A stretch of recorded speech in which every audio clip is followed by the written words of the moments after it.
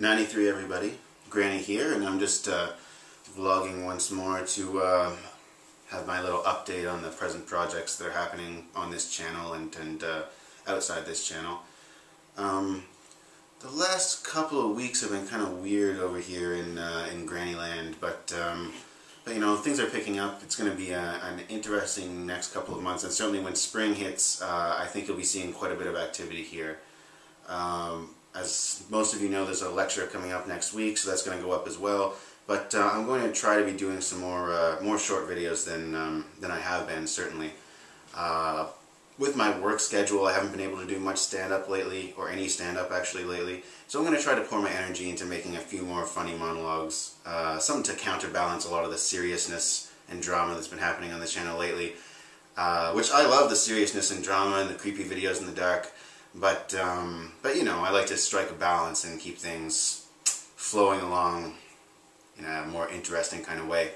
The last video I did, prayer, I'm still not totally satisfied with. It's not exactly what I want it to be, but I don't actually have the set or the technology to make it into exactly what I want it to be, because I have a very clear picture of the end game for this particular video. So this is just another interpretation of it. I wanted it to be on the channel. I wanted to delete the original that I had, because it generated so much bizarre feedback from people who really didn't understand it. And everyone's like, oh yeah, fuck God. It's like, oh, you have no idea what I'm about or what I'm trying to say here, clearly. But at the same time, it was the first video that I put up. It was a very low quality camera. It was really just my shitty old regular digital camera. It wasn't even like a proper video camera. Shitty sound quality, the rest of it, so you know, I'm not too sad to see that particular video go, but I wanted to have those words on here in some capacity. Some people have asked me why I don't put more production value into those videos, and that's because to me this is strictly about the words. I'm not interested in weird little musical interludes or sound effects or weird camera angles. There's no cinematography going to be involved, no special effects, none of that bullshit. It's about the words. But it's not enough for me to like put them down in written form, because I find, especially with my poetry, it doesn't really translate that way. You really need to hear it. It is made to be vocalized. It's the whole sort of point behind it. So it doesn't really work just on paper. I show people my poems on paper and they have a completely different reaction than when they actually hear them. And I think that's very significant. As some of you know, I had a musical project going on in 2004-2005, which kind of abruptly ended when my house burned down and destroyed all the equipment that I had. I completely, barely touched a musical instrument since then, up until a couple weeks ago, and I'm sort of starting to get back into that. Try to rebuild my equipment that I had and sort of restart that project, reinvigorate it, and use what I've learned in the meantime to actually make it happen. Right now all I have is an electric and a bass guitar, and their pickups are completely fucked. They survived the fire, but they were smoke damaged. I had them cleaned out, but they kind of go off and on now, so I may have to get new ones. I may just get them repaired. I don't know exactly what's going to happen with that. We're going to have to look at the expenses, but the main thing I need right now is a keyboard, because that's where most of my flow is going right now. And I don't think I'll be taking on partners for this project. I'm pretty sure it's just going to be me, although we'll see what happens. I have a hard time writing with other people or working with other people in any capacity in terms of creative projects, for that matter. I mean, I'll take editorial advice, but I usually just kind of wipe my ass with it and throw it away. Writing-wise, you will be seeing certainly there's more progress going on in the novel that's I'm working on right now, which, if I finish, will be the first of a trilogy. And Phoenix, which I've kind of been kicking around with for a while, I really want to put my back into actually trying to get that out there. But it's an arduous process, and we'll see what happens. I've been hampered quite a bit lately because one of my laptops, the one that I use for both my laptops, their keyboards are completely fucked. But I finally got an external keyboard for one of them. So I'm actually going to be able to write people letters and cover letters and stuff like that without them being all broken up and spaced. I don't even understand how that works or why that happens, but then again, I'm completely technologically retarded, so that could be why. unfortunately, the good 70 computer-sized pages of the novel that I do have now are written in this kind of broken up way, so I'm essentially going to have to retype the entire thing. I tried copying and pasting it, I tried importing it, I tried doing all this other stuff with it, but actually I'm looking forward to that, because I think retyping it will help me with the editorial process, help me root myself in the story again, and get my head back there again, because I really haven't worked on it in the last couple months. So that will reinvigorate that, and you'll be seeing sections of that definitely on my blog and whatnot.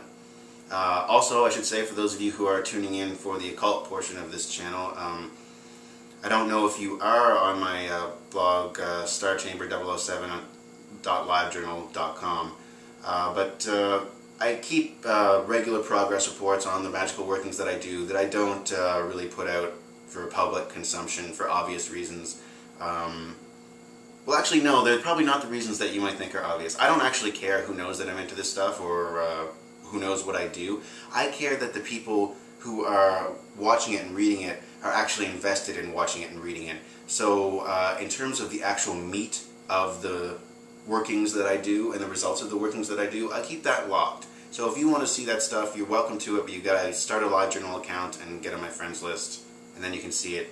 And I like to make people work for this shit, because too many people are out there trying to hand it to people, and usually when there's someone trying to hand something to you, or even push it at you in certain cases, hey, check this out, most of the time it's crap, and it's not actually saying anything. Like, the amount of people out there who claim to be into ceremonial magic and are not producing, well, I don't know what their workings are, I don't know what the results are, they never write about it, they never talk about it. So, you know, I do write about it, and I do talk about it, and I write about my failures, I write about my successes, and I write about some things that you might think would completely discount me. I mean, sometimes I fuck up epically. Those of you who've been following the last 4 weeks of my Amun-Ra working, there was some serious bumps in the third week, and some serious problems that caused problems for me and problems for the working itself. But, you know, I record those too, because that's important, because if you do this stuff at all, you will fuck up. And anyone who pretends that there's a safe way to do it without ever fucking up or without ever losing your mind a little bit, that person's lying or stupid, and probably both. Let's see. Other than that, creatively, it's been a tight squeeze. I'm working all the time, kind of, but at the same time I do find time to work on my notebooks and get my stuff in order and figure out what I'm trying to do, organize my life a little bit. Now I'm finally all set up in this place. Oh, since the last time we haven't really taken a proper tour. Alright, so we're going to have to like ditch the cool lights for a sec. But let's look at the cool lights first. Sweet altar space. Very sweet. Milk crate bookshelf. Key. Wall of television. This is very important to me, because I spend a great deal of time looking at this shit. Yes I do. I'm a writer, man. I like stories. And I like watching my stories sometimes. Or a lot of the time, actually, if they're good. This is the shrine to Amun-Ra. It's being outfitted now according to the god's instructions. It's going to take a little bit of time and a lot of a lot of money to fully realize that. But well, you know what? I got the time and I will have the money. Check this out. So I figured out, I did my staircase here as like a bookshelf that you can walk up. There's little spaces so you can walk up the bookshelf. So that's pretty awesome, right? And